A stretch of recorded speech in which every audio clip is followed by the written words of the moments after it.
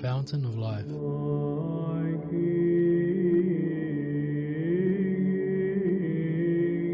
A collection of live recorded sermons from His Grace Bishop Emilianos of Maloa, aiming to make us fountains of the Holy Spirit.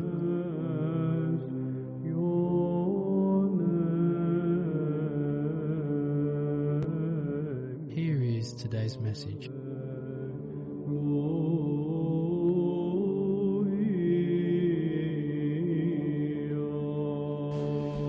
A young man came up to Jesus, kneeling and saying, "Good teacher, what good must I do to have eternal life?" The Lord saw that he was trying, so he told him everything he needed to reach perfection.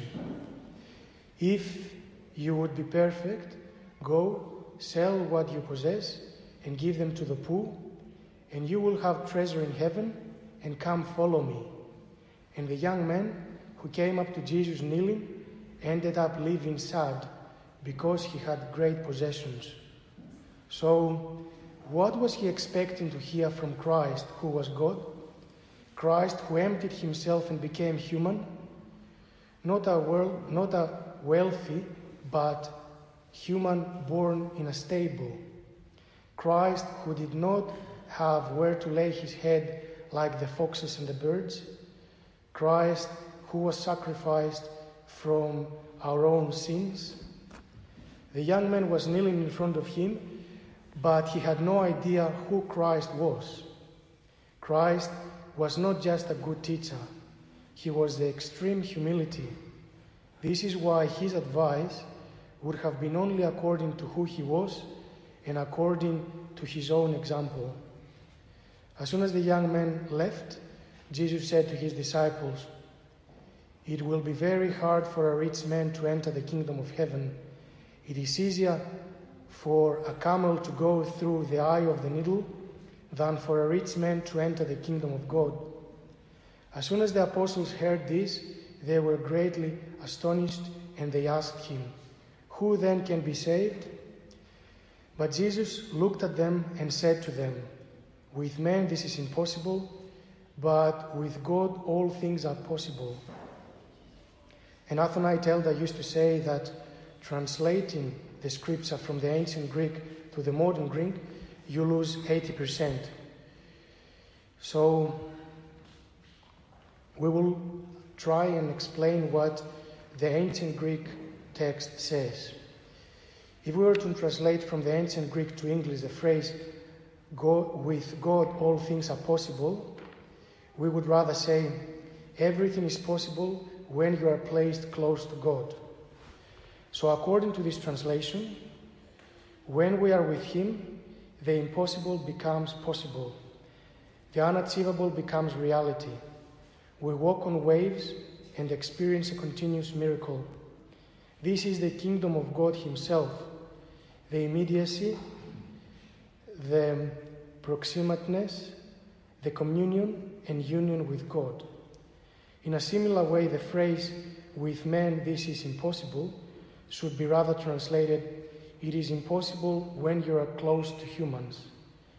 And it would again mean the immediacy, the proximateness, the communion and union with humans only.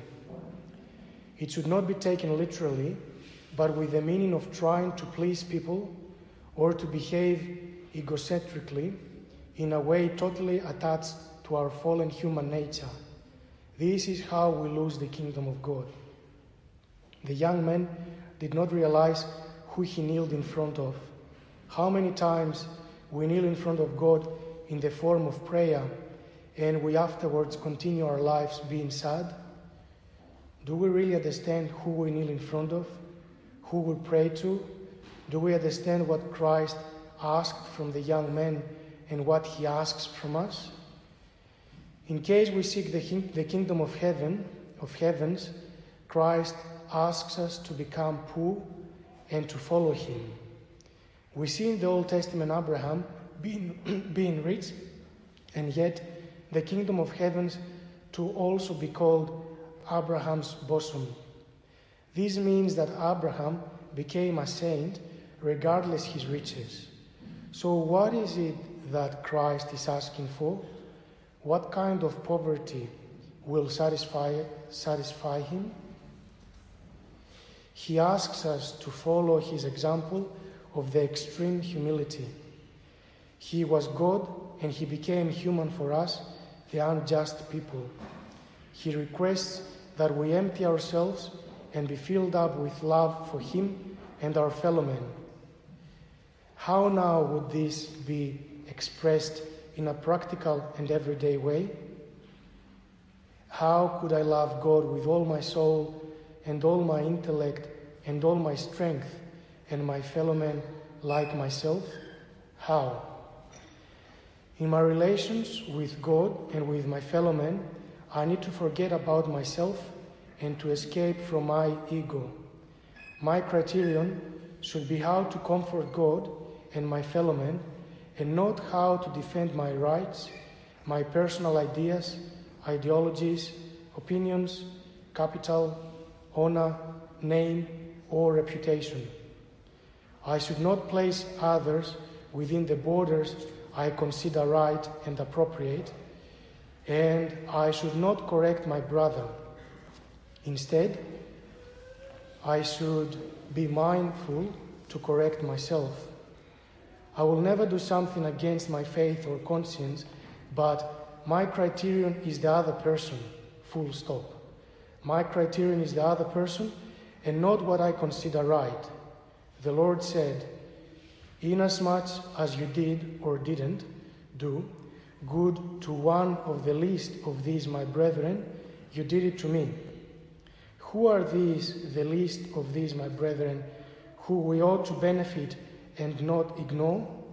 Least of these are the unjust, the ones who are full of passions, shifty, liars, the untrustworthy, the problematic, the stupid, the cranky, the evil, the untamed, the users, the rude ones.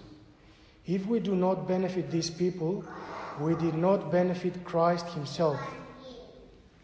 And even worse, in case we attempt to discipline them without have been given authority from the church, if we try to punish them, to revenge them, to humble them, we will find ourselves attached to our human nature's fallen ways and away from the kingdom of heavens. By choosing the riches of self-justification, we shut the door on this list of our brothers, and automatically we lock ourselves, not them, outside of paradise. The paradox with this attitude, the paradox with pleasing the powerful and egotistically enforcing and promoting our will to the weaker on the list of people, is that although we constantly associate with humans, we find ourselves alone and lonely. Selfish people do not have friends. And even if they do, they are not real friends. How could you ever be my friend when in every occasion and interaction I demand my will to be done? When I always talk to you about my knowledge, about what I consider right, wise, ethical, worth looking into, etc.? How could you ever be my friend if I do not try to find common ground and interests with you, if I do not care for whatever you consider valuable?